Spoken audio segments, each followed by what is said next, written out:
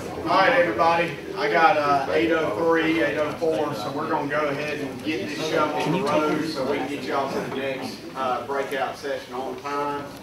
Myself and Dr. Snider are going to talk a little bit about cotton agronomics and physiology. I think we got some good information for you guys, and hopefully it'll help y'all out on the farm, okay?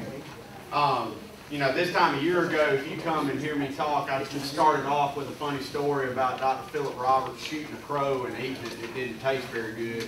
I had a 2-month-old back in November, my wife did, and so it's been kind of hard to come up with a funny story this time, so we're just going to get right into it, okay? So these are the locations for our 2022 variety trial program, all right? Of course, the beauty of this program is that it's a wide range of yield environments, geographical locations throughout the state, as far southwest as Seminole County, which of course is as far southwest you can go.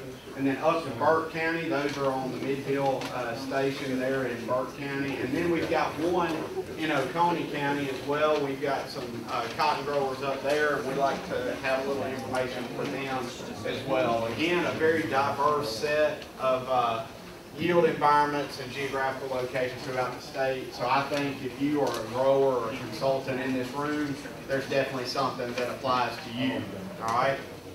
The varieties included are there on the left side of the screen, all right? Start off, of course, with 1646, which still in many parts of the state is still the most planted variety, but a couple new ones I want to point out to the program are Delpine 2127, Stoneville 4595, Next Gen 4190 is new to the variety trial, and so is Armor 9371. Okay, everybody gets the gist with the variety trial, right? It's planted in grower fields, replicated in large plots, managed using their equipment, their practices with the participating county agent, right, with their assistant. We also, at the end of the season, once it's harvested, we pull a seed cotton sample, gin those at the microgen, and that'll help us get a more realistic turnout than a tabletop gin, and also some more realistic fiber quality data, okay? So, these are the results of the 2022 program, all right? On the far left, you got the variety. Next to that is the lint yield, statistics, and then the percent of times that those varieties yielded above the location average, all right? So, looking at the statistics real quick, if it's got the same letter next to it, that means it's a similarly yielding variety, all right? So, for example, Delpine 2038 has a B next to it, and so does Next Gen 3195. So, I would say 9 times out of 10, those varieties are going to yield the same, okay? That's pretty much what this is saying here. And then with the percent above trial average, pretty much what that is just a measure of variety stability. Okay, so we've got 22 locations, as I mentioned, you know, wide range of yield environments for sure, but we want to look at varieties that are extremely stable across those yield environments, okay? And so this helps us do that, and I'll kind of explain how I calculate all that in a second. So pretty much how I interpret this table here is that I would go from left to right. The highest yielding variety in 22 was Dynagro 3799 at 1,314 pounds of lint per acre. It's got an A next to it, meaning it's the highest yielding variety, and it yields above average 86% of the time. Okay? Does that make sense to everybody, kind of how to walk through that table? So, a couple things to point out. From top to bottom, you've got 181 pounds of difference, all right, in all these varieties. Whenever I send an email out to the companies and ask for their entries, I tell them to send me the best they got, and they do, all right? 181 pounds is not a lot. Of course, I know it makes a big difference on the farm, but we've seen bigger differences for sure, okay? So at the end of the day, you got to choose a variety and place it where it's going to be successful, okay? And you guys know your fields better than anybody and know what you desire for your operation, right? One thing for sure to think about is how to manage these varieties, okay? Particularly as it comes to pigs, okay? If anybody in this room planted some Dynagro 3799? Yeah, a handful. All right.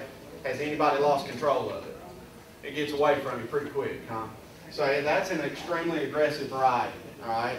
It may not be the best one to be planting an hour away from the house or your base, wherever you are, okay? Because it's going to require some really timely management to keep it under control. So there's some other varieties here that are a little more responsive to ticks, that are going to be a good fit and still have really good yield potential. Really any of them are a little more responsive than that 37.99. Of course, you got other things, full season, short season, you name it. Technology package, of course, most of them are Extendflex, but you got some Enlist varieties here.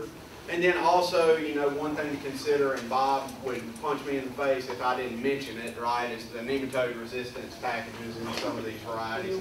He's real big on some of that. So fiber quality is another thing to keep in mind. Of course, 1646 is pretty much the gold standard right now in terms of fiber quality, good fiber quality.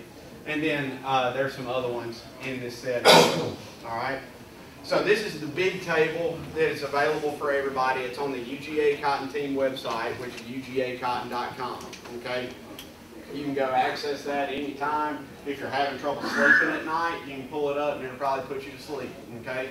But I try to put a lot of colors on it so that it's fairly easy to read.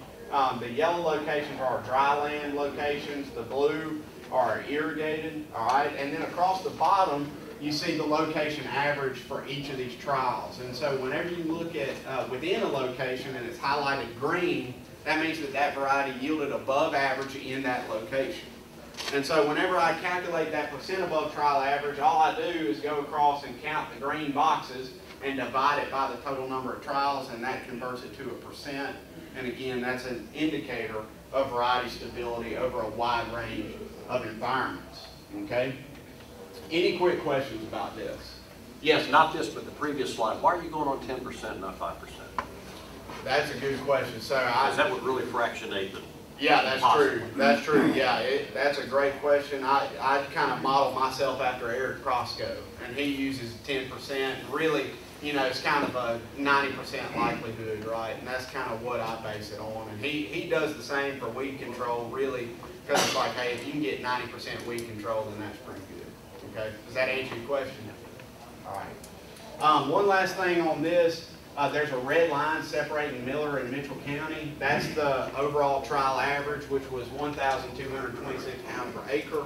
I think that's less than 100 pounds more than it was a year ago. But we separate that because growers know at the end of the day which fields are going to be below average and which ones are going to be above average, and that might be a better way to look at this data set. So these are our below average yielding locations. And again, I know that everybody has fields like this that you would anticipate are going to be below average, but kind of the trend here is that there's a little bit less separation within the varieties in below average locations. You've got a group of 7 varieties here, I believe it is, if I can count right, that are yielding the same in below average environments. Okay. So any of those are really good varieties, and of course they're extremely stable. Most of them are yielding above the trial average 50% of the time or more. Okay, again, great varieties and for a multitude of situations. All right, and then you've got your above average locations. All right, and so it kind of goes back to the trend of the big table where Dynagrowth 37.99 is at the top and kind of step above everybody else. But then you've still got pretty much the same order just below that. Okay. As I mentioned, you know, keep in mind that whenever you're placing a variety, you got to be able to be timely with managing that variety. And so that 37.99 may not be for everybody, but it still is a good cotton variety. Last thing on the on-farm variety trial, okay, this is the 2-year data, which is averaged over 47 locations. All right. We want to look at variety data across a multitude of environments, across multiple locations, and so this is what we're doing here. This is 8 varieties, okay? And the only reason it's 8 is because there was only 8 common varieties between the last 2 years, all right? Same story, different day, 37.99 at the top, and yielding above average 85% of the time, but pretty much from Armor 9831 and up, you've got varieties that are yielding above average 50% of the time or more. Okay, so again, we've got a laundry list of varieties that do really well in Georgia. All of them make cotton, but I'll just reiterate that you guys know your fields better than anybody, and putting a variety where it's going to be successful is key to your success as a grower. Okay. One last thing on varieties, okay, and this isn't an on-farm trial or anything. I'm sure that most of y'all in this room have heard of a new technology called Thrival, okay? I've been looking at it the last 2 years with a large set of varieties. Of course, I can't put them on the best ground in the world because it's still a stewarded technology, and so we got to kind of tuck it back next to the woods and some of our worst dirt. But at the end of the day, we still get to show the genetic capabilities of these varieties compared to each other. All right.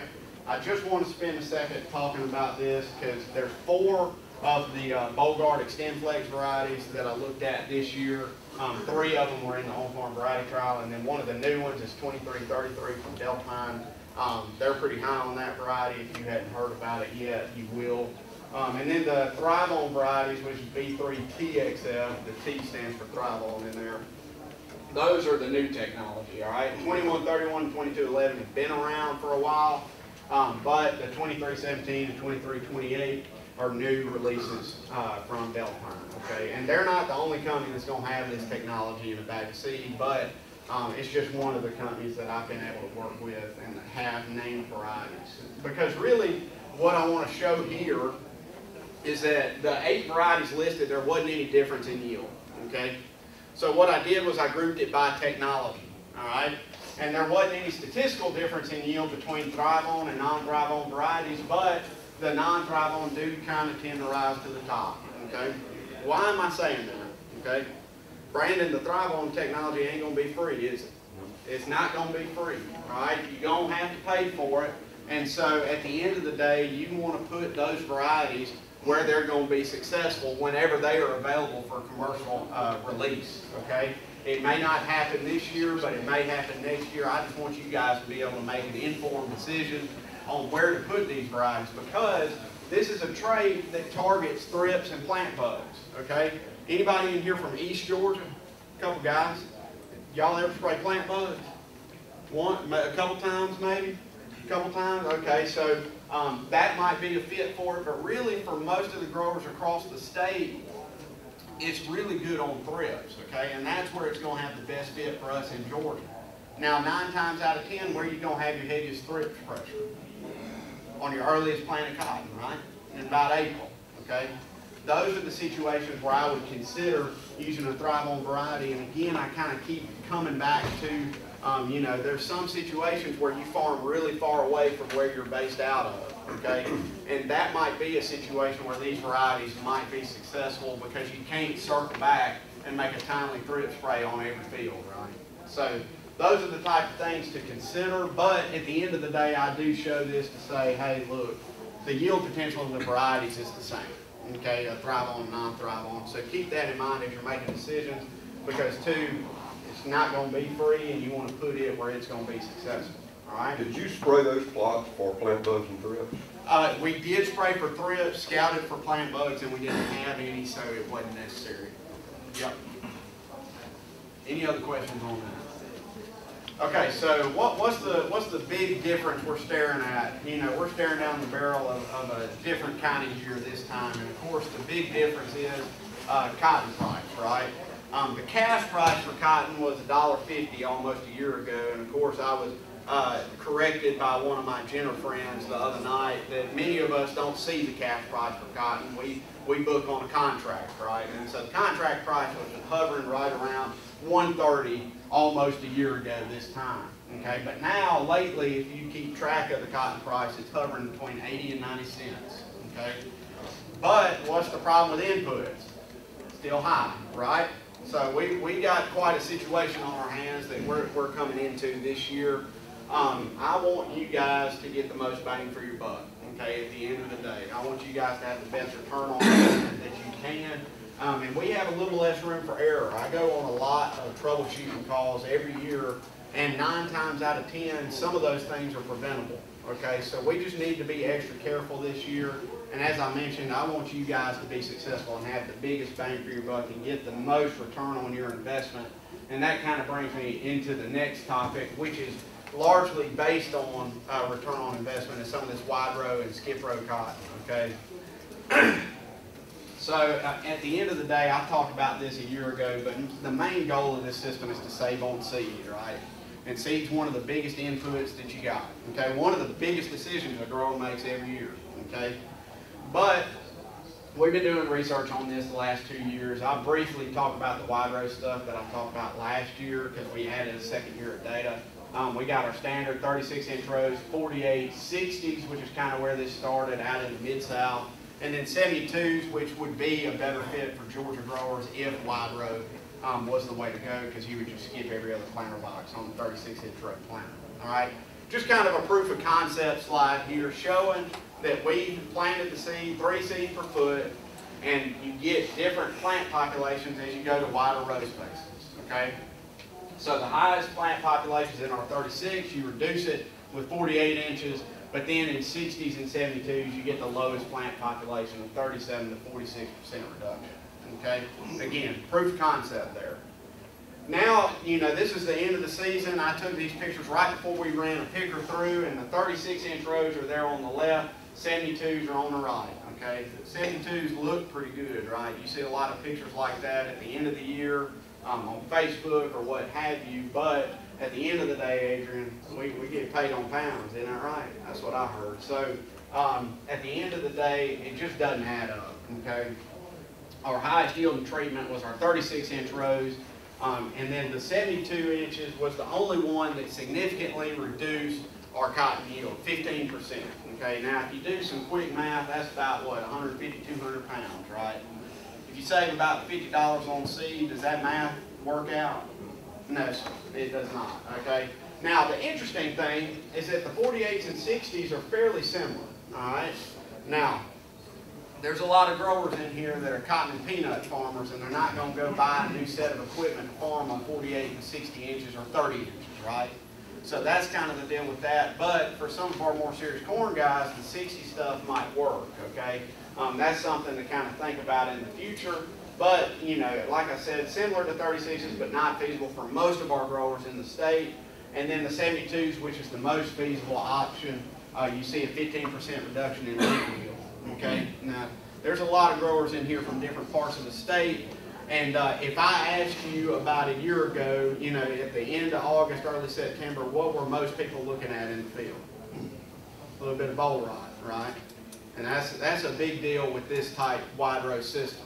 Okay, people think that the wide row is going to open up that canopy, increase airflow, and it's probably going to help with boll rot, right? And so what we did at the end of the year was we went in and we counted rotted and hardlock bolls on these plants, and then counted the rest of the bolls, and we can convert that to a percentage. Okay, so over here we got the percent of rotted and hardlock bolls by our row space. Okay, statistically no difference. Okay, but you do see a 5% reduction from 36 to 72-inch rows. All right, that's all good and great. It makes you feel warm and fuzzy inside, doesn't it, to reduce boll rot? But at the end of the day, you get paid on pounds. Okay, you lose almost 250 pounds of lint whenever you reduce boll rot. Okay, so at the end of the day, with this type study, what I saw was a little more boll rot, but a little more cotton. And I'd sign up for that deal, okay? But one thing that came up at the end of every meeting last year was, number one, did you include a 2-in-1 skip? And I said no, because a lot of that work was done in the 90s, okay? And I thought we had kind of passed that, but apparently not. And then the second question was, what about newer varieties, okay? The variety used in the previous study was 1646, and we've got a lot more high-powered varieties that we can look at for this type system. So what we did was we initiated a new study this year looking at standard row spacings, a 2-in-1 skip, and our 72-inch wide row system, all right? We did 2 locations, right? And I want to iterate that this was done on purpose. Our Tifton location was dry land just across the road here.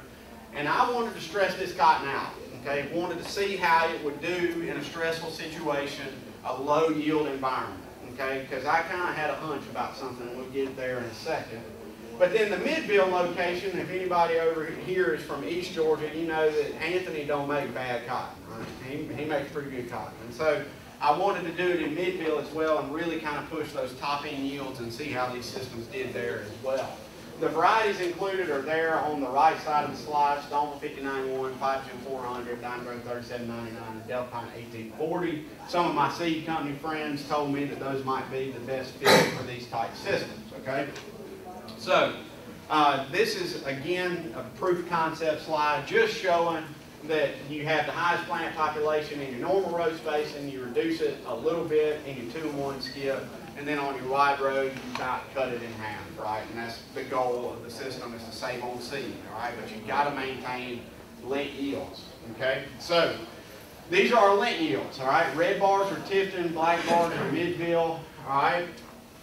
Interestingly, okay, in Tifton, all right, which I said is a low yield environment and did that on purpose. I really wanted to stress this cotton out. The highest yield in treatment was our normal row spacing treatment, okay? But when you look at our wide row, it ain't but 40 pounds off, which I think is kind of interesting, okay? This cotton was planted April 20th and pretty much sat until June 20th before it got a rain, okay? And I don't know if that's playing into it or not, but I did see that a lot of the standard row spacing cotton was kind of drooped over and thirsty about midday whenever the wide row cotton was still perked up and going, okay? It's just kind of an interesting observation. But, you know, looking at that, and then of course you see our high yield environment where in Midville our normal row spacing made about 200 pounds better than our 2-in-1 skip and wide row, okay? So after this 1 year, you can't really draw a ton of conclusions, but, you know, just kind of thinking about it and then looking to next year, which we'll repeat the study, the wide row might be a better fit in our lower yield environments, okay? But now some of you guys have low yielding fields, right, and kind of know what to expect off of those. Every now and then you kind of hit it, right, and you'll make cotton on that ground, okay? And that's what scares me a little bit about selling out on the wide row stuff, okay? You don't want to go whole hog into it, and then what if water's your limiting resource and it's a dry land field and it hits just right and you can make some of these higher yields, okay? That's what scares me a little bit about it. And so I wouldn't go all out just yet. But we did also look at boll rot in these studies too, all right? Went back and counted them, converted it to a percent, okay? Again, our Tifton location was planted April 20th, so we timed it just right where those bolls were opening as it started raining, as it was overcast every day, and we got a lot of boll rot in there, okay? We had higher boll rot than we did in Midville, and I think anybody who's traveled the state and looked at cotton around knows that in the southwest part of the state, we're probably going to get boll rot a little worse than some of our friends over in East Georgia, okay? But what's interesting is you see a little bit of a numerical reduction there in boll rot, but at the end of the day, it wasn't significant, okay? So pretty much in Tifton, where it was bad, it was just bad, okay? And there's nothing you can do about it, all right? But then in Midville, we did see a reduction where it wasn't as bad, okay? Where boll rot was not as bad, our skip and wide row systems reduced boll rot, okay? But what we just get done talking about. In Midville, it was a high yield environment and we lost on lint, okay? So at the end of the day, the boll rot was more severe in Tifton and row arrangement did not statistically reduce it. And where the boll rot was not as bad, which was in Midville, the alternative row arrangements reduced boll rot but also reduced lint yield, okay? So just kind of with that and the other wide row study, I'd take a little more boll rot with a little more lint, okay? That's pretty much all I got today. We can talk about whatever else after this, and Dr. John Snider's got a good talk for us too, but of course want to thank the commission for everything that they do. That's a grower-funded organization, right? And so I wouldn't be able to do what I do without you guys, okay? Of course, our county agents, grower cooperators, and their partners as well. Are there any quick questions for me before I hand it over to Dr. Snider? I'll be around all day. Pull me aside if y'all want to talk. We can talk about all kinds of stuff.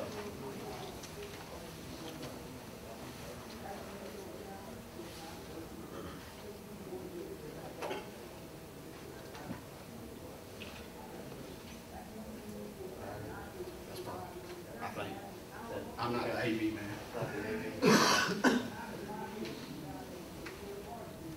All right. Well, good morning, everyone. My name is John Snider. Hey, I got some answers. That's great. I usually say good morning, nobody responds. They're like, just get on with your That's nice. All right. So my name is John Snider. I'm a cotton physiologist, the cotton physiologist here at the University of Georgia in Tifton. And so what I'd like to do today is just before I get started, I'd like to thank all of you for coming out and you know, and of course thank the university and the Cotton Commission for this opportunity to speak to you today. Now let me just go ahead and start off with by talking about some factors that affect the growth and yield of cotton. Okay? And so I'm going to start off with nitrogen availability. Okay, so let's go ahead and start more specifically with nitrogen deficiency. So when we talk about nitrogen deficiency, from a physiological perspective, what are the underlying processes that are affected that drive your yield loss when you're under nitrogen deficient conditions? And so what we know is that under nitrogen deficiency, we have reductions in growth, right? Everyone knows that. That's one of the primary things that happens is we have a smaller canopy. And when we have a smaller canopy, there's less leaf area available to intercept incoming light. Okay? Now that leaf area also is less photosynthetically efficient. So of the light that it actually captures, that your canopy captures, it's using that light less efficiently. So total, that canopy is producing less carbohydrates to support a certain number of bolls per unit land area. Okay? So you have reductions in both fruiting sites and the ability of that canopy to support bolls anyway. So you may have lower fruit retention, but you will definitely have fewer bolls per unit land area, and of course that causes yield reductions. Now at the other end of the spectrum, we've got nitrogen excess, right? If we have too much nitrogen, we could produce rank growth. We could see reductions in fruit retention, particularly at lower nodes on the plant. So if you have a lot of vegetative growth, that can occur at the expense of reproductive growth. So the plant may set less fruit low on the plant, but then start to set it as a little bit later in the season. And of course, if that happens, it also has the effect of delaying maturity, right? So these are kind of the opposite ends of the spectrum there. Now what about water availability? So I got this picture that I've presented at probably every talk. I need a little clearer version of this picture, there's no question. But I think, we were doing some drought stress research in my lab in 2014. And so down in Camilla, we've got these variable rate systems. And so we transition from a well water treatment here to a drought stress treatment. And I think, well, let me back up here.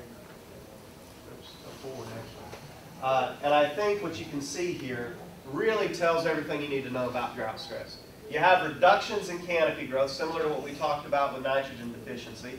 You can see those row middles still haven't closed.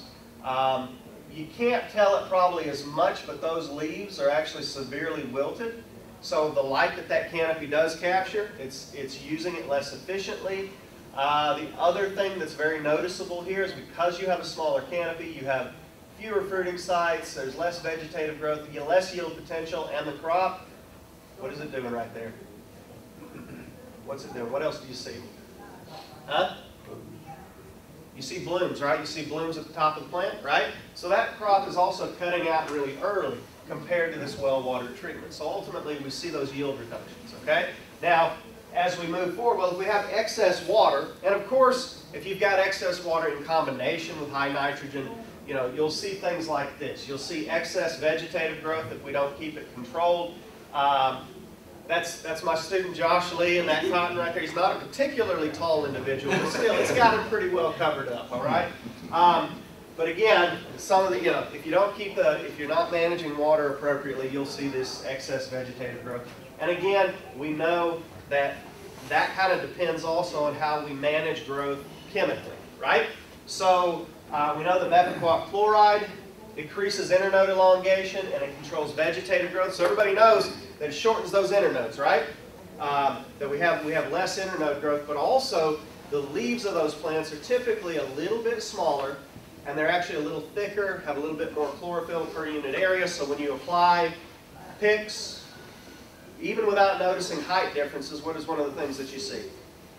Makes it green. Makes it green, right? Makes it green, and that's why, okay? All right, it's good to plant questions in the audience, okay? But anyway, so the other thing that PICS does is since we can control that vegetative growth early on, there's more light penetration down into the canopy, the plant sets more fruit early. Early fruit set is one of the best controllers of growth that we have, and so what else happens is we see earlier maturity as well. Okay, so I think everyone who works in cotton is pretty familiar with all of this. Now, why would I talk about all of these things that seem to be completely, I don't want to say they're unrelated, but they're kind of different treatments, right? Different factors that affect growth and yield. And the reason I want to talk about this is because we know that anything that affects growth and yield can affect both nutrient uptake and nutrient use efficiency. Okay? So a lot of our recommendations, our yield goal-based recommendations, a lot of this work was done throughout the Cotton Belt years and years ago. There's a lot more of it going on now. But really, what was done is that nutrient uptake by the cotton plant was characterized and related to lint yield. So at what nutrient uptake do we see optimal lint yield, or maximum lint yield, I should say? Okay? And so those critical values for particular yield thresholds were developed. So we get a lot of questions, well, we've got much higher yielding cultivars at this point, right? So does that alter our nitrogen management decisions and this type of thing? And so what I wanted to do is to develop a study where we alter growth and yield by manipulating those three factors we just talked about: water availability, nitrogen, and PGRs, and then define at what point, at what point do we see that yield hit that maximum level. So long term, that is the goal here, okay? So I've got this slide. I'm not going to read from the slide. This is more something you present at Beltwide when you, almost like when you're a graduate student and you have to have a hypothesis and objective on the slide. But to sum the whole thing up, what we wanted to do was to evaluate biomass, lint yield, nutrient uptake, and nutrient use efficiency as a function of nitrogen, water availability, and PICS management. All right?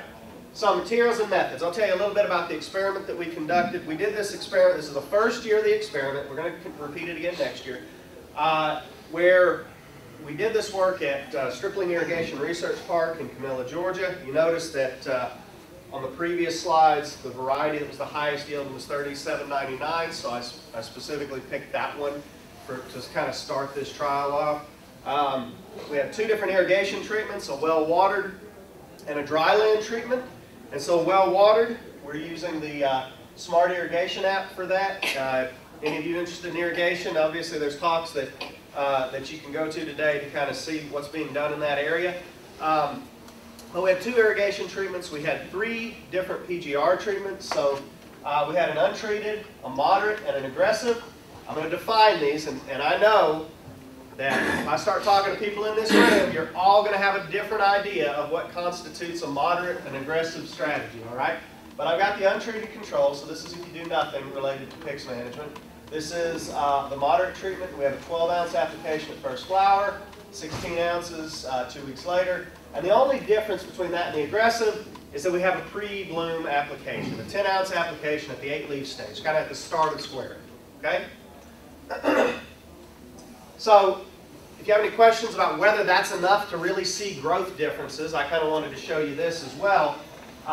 So this is an untreated control. Keep messing up with this clicker, but anyway, this is the untreated control. And what you can see there, that white line is just a yardstick, okay? So in the untreated control, you can see that we've still got, 2 to 3 feet of growth here. And this actually isn't the most aggressively growing part of the field, but it showed differences anyway that I could show here.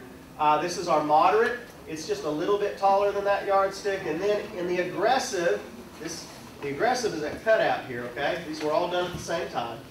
And you can see that really only the end hills are a yard tall. Everything else is lower than that, okay? So we were able to generate the growth differences that we wanted. And then nitrogen treatments. So no nitrogen, the recommended rate, and I'm putting in here the kilograms per hectare rate. The only reason I'm doing that is some of the figures that you're going to see today, I wasn't able to update them to pounds per acre, so you're going to see some of that as we move along, but you'll still see the treatment differences here. But you can see we have a recommended rate of 120 pounds per acre. That's in a relatively sandy site down there in Camilla, 180 pounds per acre. So we've got, again, kind of a 0, a recommended, and a high. All right? That nitrogen was applied as urea, split applied, 25%. At planting, 75%. At squaring, and the design, just to kind of show you how this was laid out, we had 3 different pivots.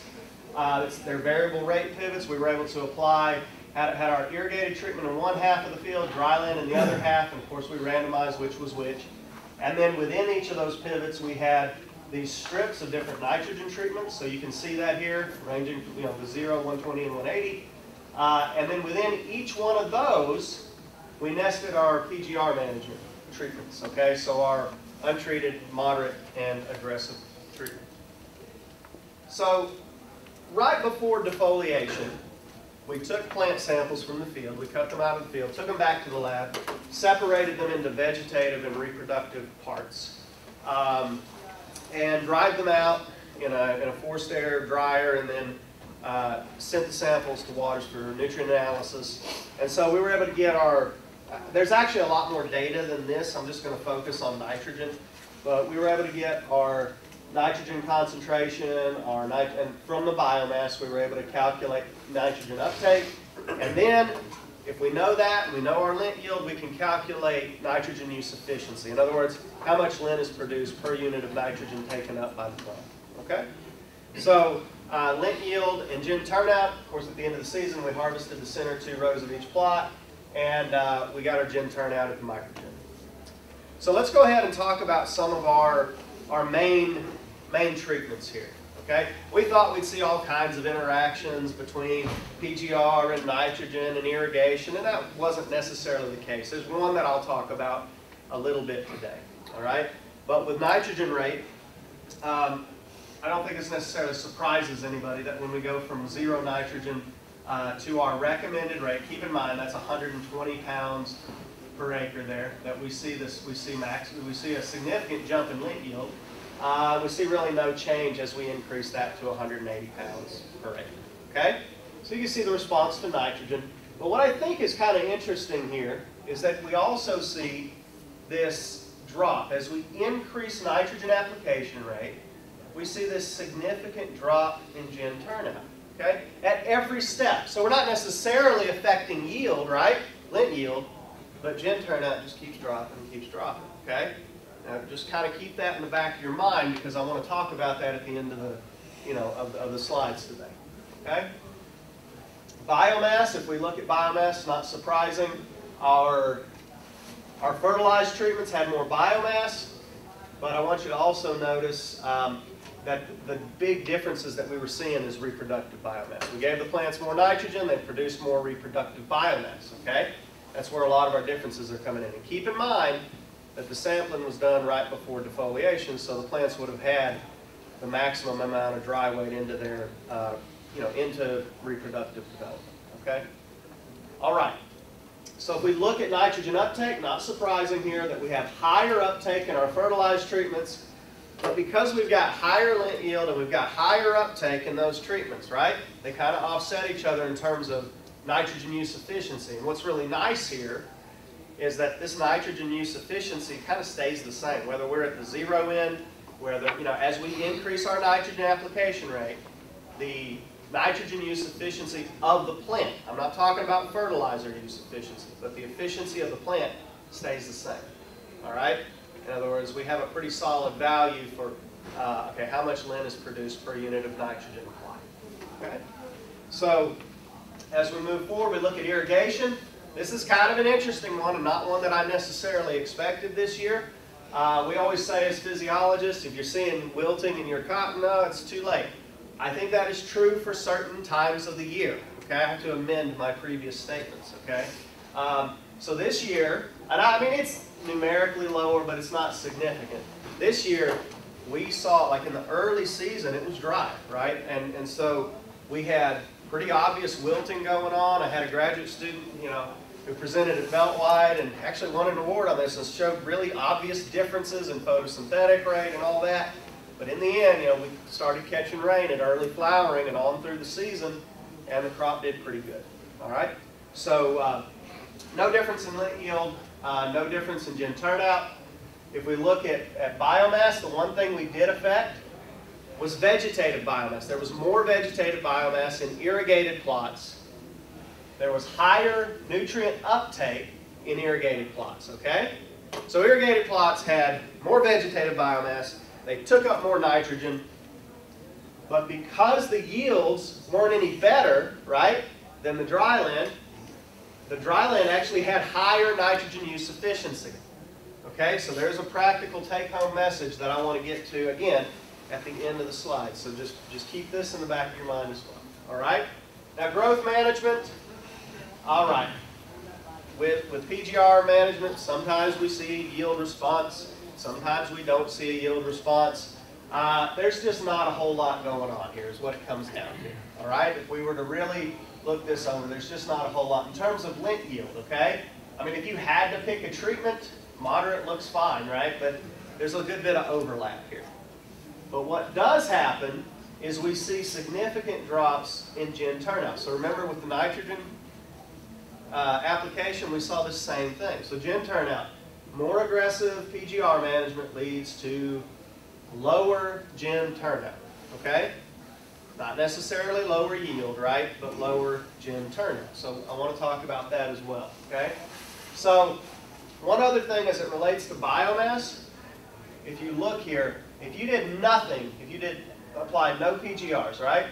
As we increase nitrogen rate, it really has no positive effect on reproductive biomass, right? So if you don't control growth, you don't see the benefits of a higher nitrogen application rate in terms of reproductive biomass. But as we control growth, basically as we increase nitrogen application rate, we get higher reproductive biomass, okay? That's what this graph is showing, okay?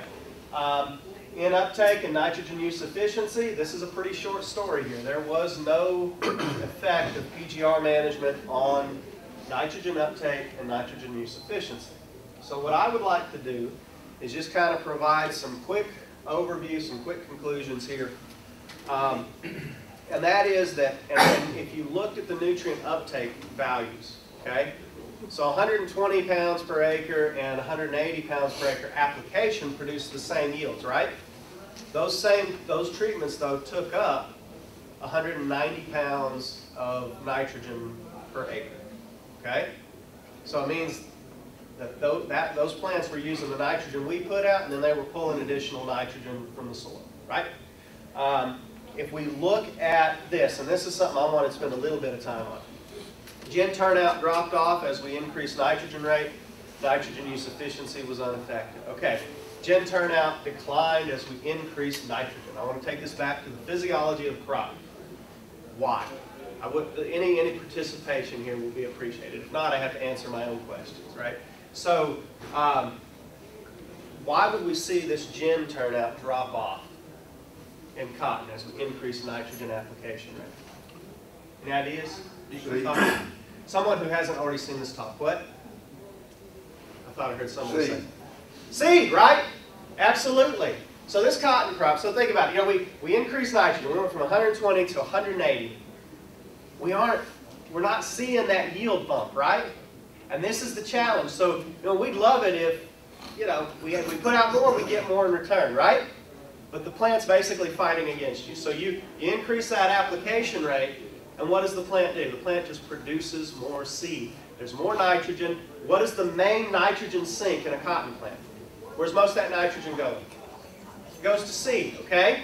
So if you up that nitrogen rate, what's the plant doing? The plant is just producing more seed. It's actually a higher number of seed per bowl. We didn't get into all of that. I don't know that we had time to get into that today.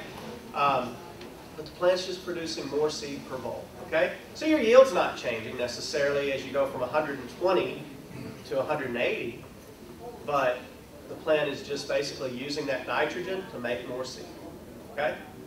That's what it's doing, okay? If we look at nitrogen use efficiency, again, that's pretty stable across treatments. Why? Because the increase in lint yield you get is, you've also got an increase in uptake, so the efficiency kind of stays the same. That's a nice thing if you want to make broad recommendations, which I'm not going to do until we have more data, but that's a positive thing, right? Irrigation treatment had no effect on lint yield or gin turnout. That's a pretty short story there, but let's come back to the irrigation side of this. The irrigated treatment had higher vegetative biomass and nitrogen uptake, but lower nitrogen use efficiency. What are the practical implications here?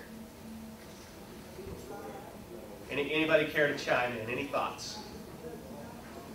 So the way I interpret this, okay, is how we manage irrigation, getting better at how we manage irrigation, and only applying when the crop needs water, right? When it is absolutely necessary, also has the effect of making that plant more efficient at using nitrogen, right? So there's other benefits to to more efficiently managing water that are not just directly related to water itself, okay? All right, methacquat chloride effects on lint yield and gin turnout. So I didn't really highlight this, but again, we saw, do you remember as we increased, we got more aggressive with picks, we saw that drop off in gin turnout. What do you think's going on there? Think back to the nitrogen thing. What's going on? Silence. Okay. So you got a smaller plant, right? Maybe it's got fewer bowls to distribute carbohydrate to, so it can put more into that bowl. But again, keep in mind, where's the plant sometimes put the extra that it has, right? It's going to put into more seed. Not only that, with picks, it seems like the seed, the seed actually get a good bit larger as well, okay, with picks application. And we've seen that at multiple sites, multiple projects over the past several years. That's a very consistent response, that you have larger seed as you get more aggressive with the picks management. Now, that may not be relevant necessarily to the grower, but when you think about the seed that the grower plants and how the seed producers manage their crop, can have a pretty substantial impact on the seed that's planted by everybody else. I mean, I think that's at least some important information pretty broadly. Again, uptake and nitrogen use efficiency were unaffected.